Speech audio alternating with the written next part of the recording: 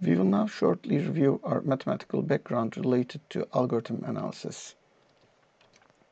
The topics we are going to discuss are basic high school mathematics information, as you will remember, simply exponents, logarithms, recursive definitions, and function growth. So, from high school you will remember that any value to the power 0 is equal to 1 by definition. You will also remember x to the a times x to the b is equal to x to the a plus b, and x to the a over x to the b is equal to x to the a minus b.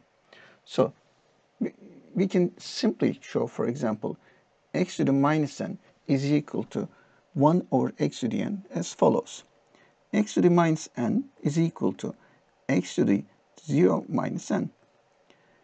Well, according to this property, we can write this as x to the 0 over x to the n.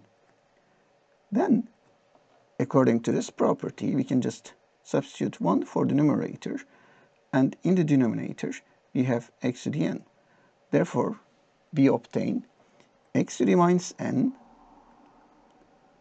is equal to 1 over x to the n, which is what we wanted to show. Similarly, we have x to the a to the power b equal to x to the a times b.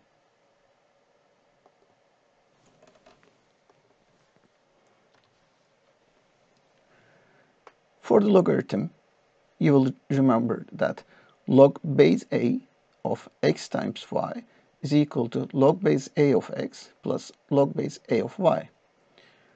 Also, log base a of x over y is equal to log base a of x minus log base a of y. Log base a of x to the n is equal to n times log base a of x. So we simply take the power n out of the logarithm.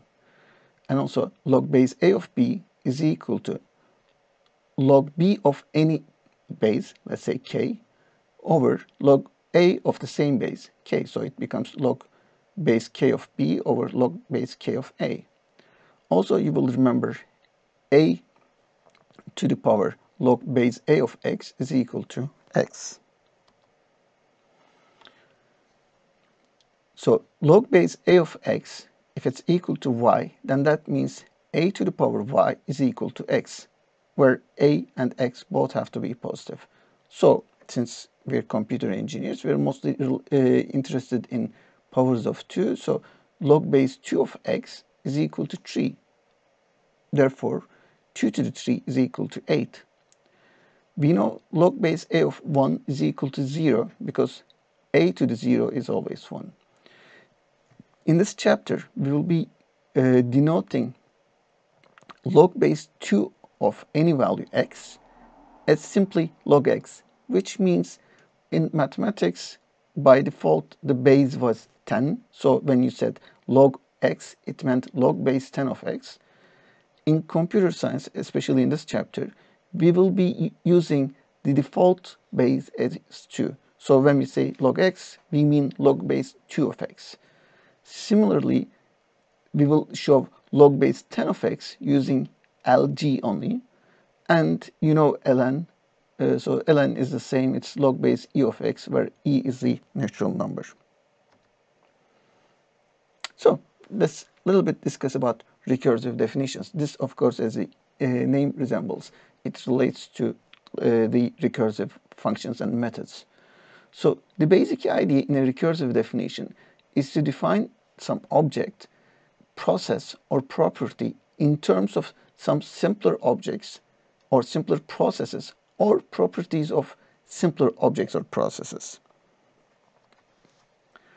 In any recursive definition, you should have a recursive rule which defines the object based on simpler objects, typically of the same type, but also a terminating rule so that this recursion ends at some point. This is, as I said, very similar to recursive methods, where a recursive method calls itself, but there should always be a termination rule so that you make sure that the method does not repeat itself in a recursive manner indefinitely.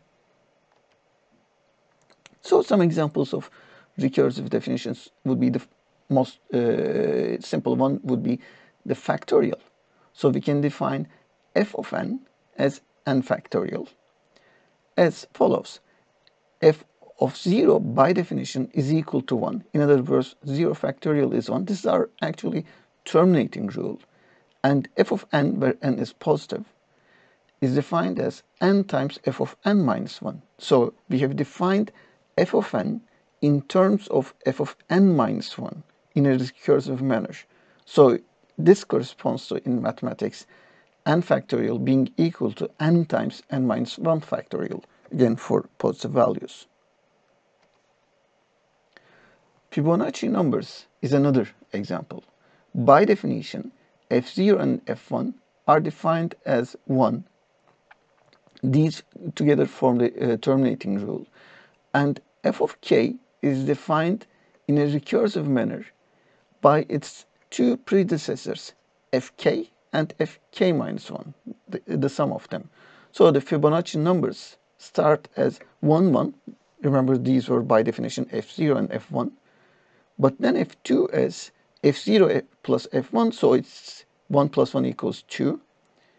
f3 would be 1 plus 2 equal to 3. f4 would be 2 plus 3 equal to 5, and it will follow similarly. Now, about the function growth. As we said, we're interested in the performance of the algorithms when the problem size becomes very large. So we should understand how we should first be able to formulate the complexity of the algorithm, and then look at that complexity of that formula, how it behaves when the size of the problem becomes too large. That's why we're looking at the limit as n goes to infinity. So assume that a method's complexity is related to n. Then as n goes to infinity, the complexity also goes to infinity. That means, for example, if in our problem n is, say, the number of items, as the number of items goes to infinity, it becomes too large, then our algorithm is also becoming too complex. That's the idea. Similarly, if the complexity would be n to the a, again we are going to infinity for positive values of a. If the complexity would be 1 over n over a, then the limit would go to 0. Similar is true for limit of 1 over n. As n goes to infinity, that's 0. We said limit of n goes to infinity, limit of log n also goes to infinity.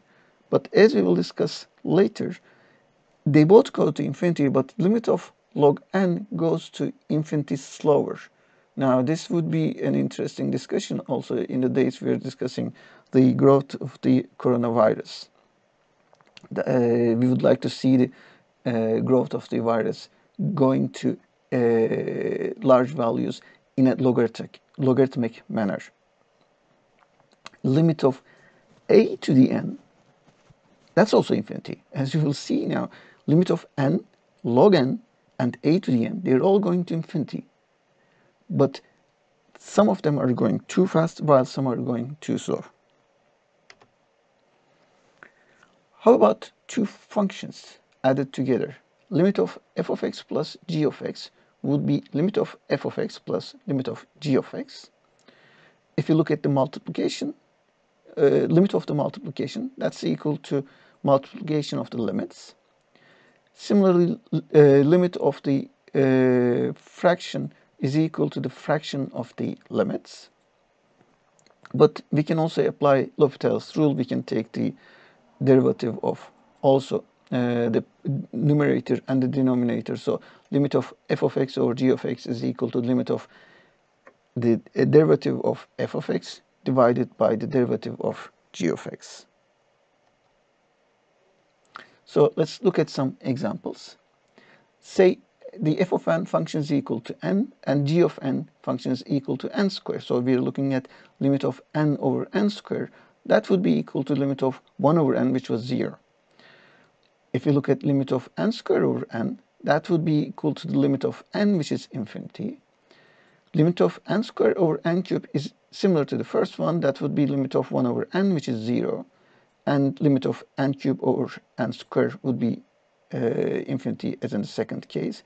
If we look at limit of n over n plus 1 over 2, just flip the denominator and multiply, so that would be equal to limit of 2n divided by n plus 1. The important term there would be the terms that are related to n. So at the denominator we have 2n, at the numerator we have 2n, sorry, and at the denominator we have n plus 1, so 2n over n.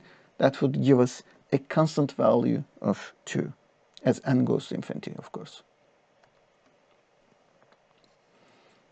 You will remember the derivative of logarithm base a of n is equal to 1 over n times logarithm base a of e, and the derivative of a to the power n is equal to a to the n times ln of a.